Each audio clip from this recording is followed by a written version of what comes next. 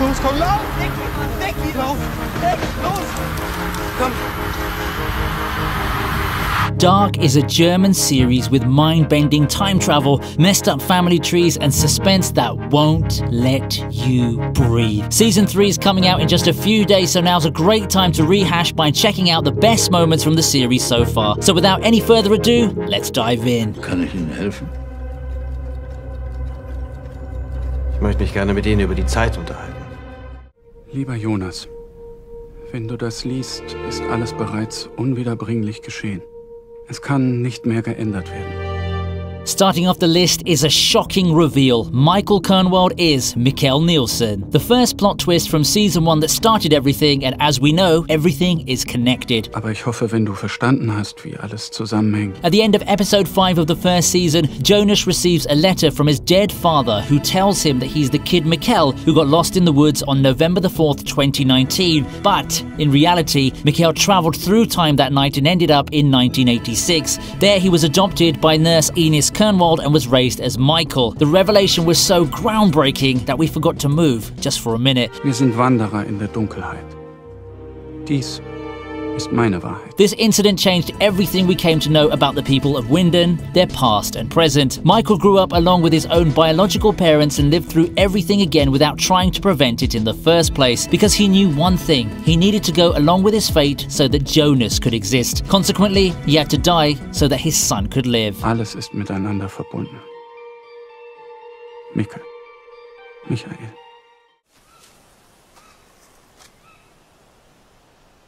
Du bist Helge Doppler, oder?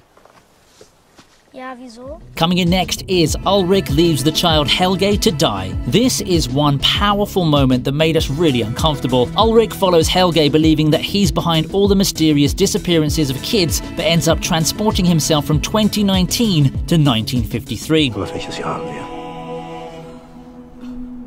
1953. The trauma of a father who just lost his son and then time traveled 66 years back in the past was pretty vivid. We were starting to feel a bit sorry for Ulrich, but then he did something completely rash and totally unjustified. Zukunft. Wenn es dich nicht mehr gibt, wird das alles nicht passieren. Ulrich finds the child Helge and believes if he can kill the boy right at that moment, then maybe he can undo everything. Of course, he doesn't realize that this exact thing triggered Helge to do what he did later on. He repeatedly bashes the kid's head with a stone and leaves him to die in the bunker. Considering how radically and unexpectedly Ulrich snapped at him, the violence really left a mark on us with this one. Wer sind Sie? Ich bin du. Mein Name ist Jonas Kernwald. Up next, we have the stranger being the older Jonas. This is the moment in the show that solidified the overarching theme of fate versus free will. Jonas of 2019 is captured by Noah in a bunker in 1986, and suddenly the stranger appears. Hey, was soll das? Was ist das hier? Even though the stranger and Jonas crossed each other's paths frequently before, Jonas couldn't have anticipated what was coming next. Jonas pleads to the stranger to let him go, but the stranger says that it's Noah who captured him and things will happen as they're supposed to. Aber ich kann dich nicht herauslassen, weil du dann nicht zu dem wirst, was ich heute bin. Verändere ich jetzt meine Vergangenheit, verändere ich auch meine Gegenwart. In a thrilling monologue, the stranger reveals that it's he who supplied the letter of Michael to Jonas. The older Jonas has a plan to stop the cyclical loop of events, but in order to do so, Jonas has to go through exactly what the older Jonas did. The stranger reasons that if he changes his past now, then it'll also change who he becomes in the future. Unser Vater ist nur ein kleiner Teil eines riesigen Geschwürs. Ich habe Dinge gesehen, die kein Mensch jemals sehen sollte. We know it sounds screwed up, but considering how older Jonas is so determined to stop the Sigmunders from destroying everything, this heart-to-heart moment between younger and older Jonas really stayed with us. Du hättest ihm sagen können, was seine Aufgabe in all dem ist. Auf welchen Weg du ihn wirklich schickst.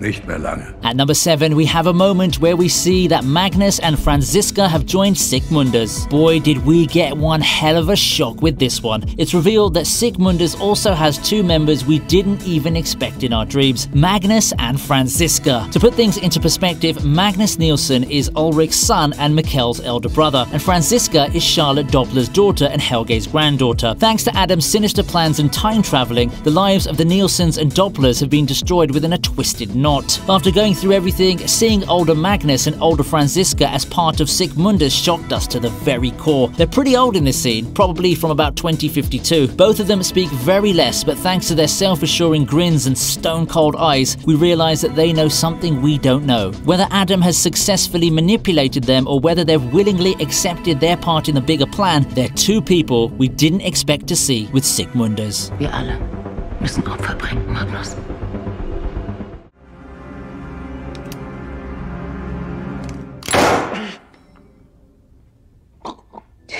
Agnes killing her brother Noah comes in next. The events at Sic Mundus mansion didn't stop screwing with our mind with just Magnus and Franziska. In season 2, we're introduced to Agnes Nielsen, and we come to know that she is Ulrich's grandmother and, more importantly, Noah's sister. Dieser Knoten lässt sich nur lösen, indem man ihn voll und ganz vernichtet. For the most part of the series, we've associated Noah with the devil himself. Noah, with his brooding intimidation and biblical connection, travels through time at will. He masterfully manipulates people to serve a hidden agenda, but the finale of the second season reveals to us that he's nothing but a pawn to the mastermind Adam. Du führst keinen Krieg gegen Gott. Du führst ihn gegen die Menschheit. Noah feels betrayed by a secret so earth-shattering that he starts questioning everything. Agnes reappears, and in her bid to get her into the Sic Mundus, she kills her own brother. Noah was the villain all along, but in a swift moment, the tables are turned and he meets a tragic end. This sets up Agnes' story in season 3, and Adam's apocalyptic plans move on. Ich weiß, dass du dich am Atelier hängen wirst. Jonas helping his dad commit suicide makes the number 5 spot. Yep, no kidding. We didn't see this one coming either. Adam convinces Jonas that only by stopping Michael from committing suicide can the chain be broken. But Adam, being the psychopathic liar that he is, actually manipulates Jonas to willfully carry the chain on. Jonas breaks down seeing his father is alive and tells him everything that's going on. But here's the shocker. Michael wasn't even thinking of killing himself. Vielleicht bist du gar nicht hier, mich aufzuhalten, sondern mir überhaupt zu zeigen, was ich... It's Jonas who plants the idea of suicide in that moment. He had no previous intentions at all. After reading the letter, Michael realizes that he's just a small part of a bigger puzzle and he must do his part so that his son Jonas can end it once and for all. Bin ich nur ein kleiner Teil eines riesigen Geschwärs. Young Jonas realizes that he's condemned to continue the chain irrespective of whether he wants to or not. This is the classic predestination paradox. The birth of an event is caused by a previous event, which in turn was created by the new event. Seeing the helplessness in each other's eyes and knowing the inevitable future, both father and son hug each other and break down.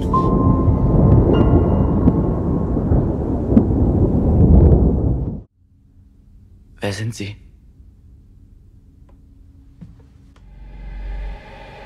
Ich bin du.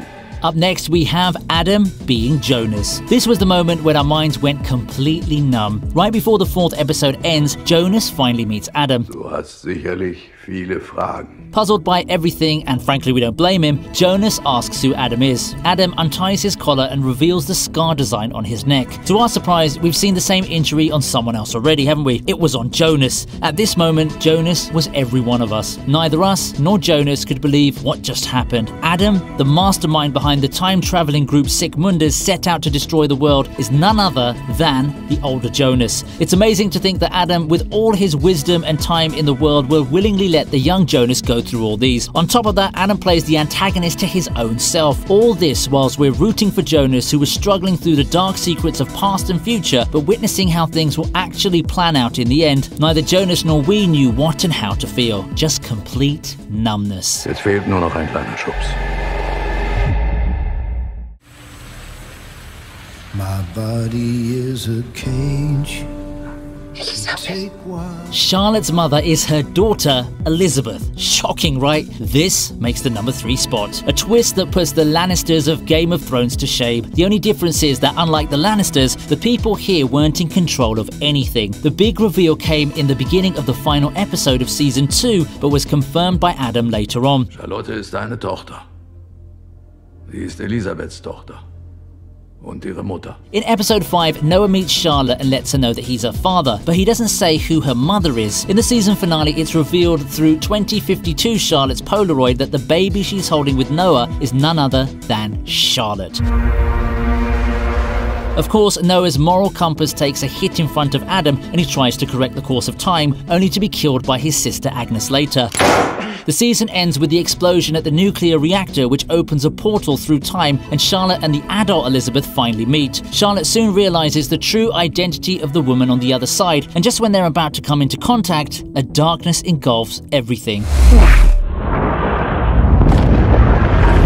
This is the perfect bootstrap paradox where Charlotte's the daughter of her own daughter. Charlotte never knew her parents and was raised by the Clockmaster, so it's possible that baby Charlotte was transported back to somewhere before 1986 and ended up falling in love with Peter and giving birth to her own daughter. And you thought only Jonas had a weird family, hey?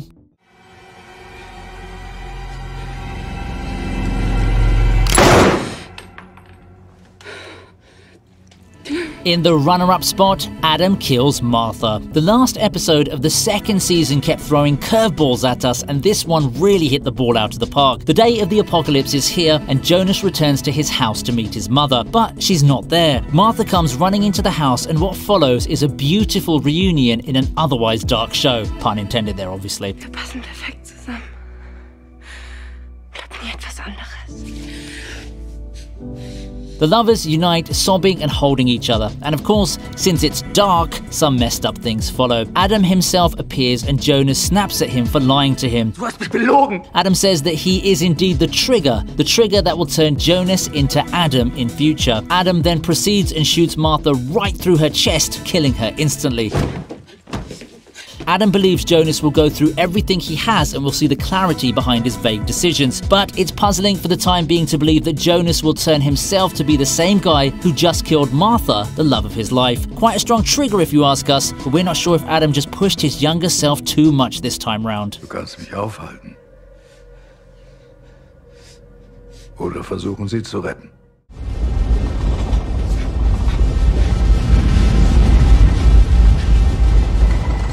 And finally, at number 1, Martha appears from a different world. The mother of all twists. Just when both viewers and Jonas were struggling to come to terms with Martha's death, a visitor appears. And lo and behold, it's a chic Martha with bangs. Bin nicht, wer du denkst, wer ich bin. But how is that possible? Dead Martha's lying there in a pool of blood. But if you've been paying attention, then you know it's pretty obvious Dark doesn't believe in having one person in one place at one time. Time travelers come and go. Older selves meet younger selves and tell truths no one can believe. Anyway, Jonas is expectedly frightened, devastated and confused. So he asks her from which time she's from, since that's an entirely normal thing to ask in this show, isn't it? To all of our surprise, new Martha says that the question shouldn't be about which time, but from where. Frage ist nicht aus welcher Zeit, sondern aus welcher Welt. Yes, you guessed it right. We now have multiple dimensions. Just before the apocalypse, Martha takes out a sleek new time machine and takes Jonas with her.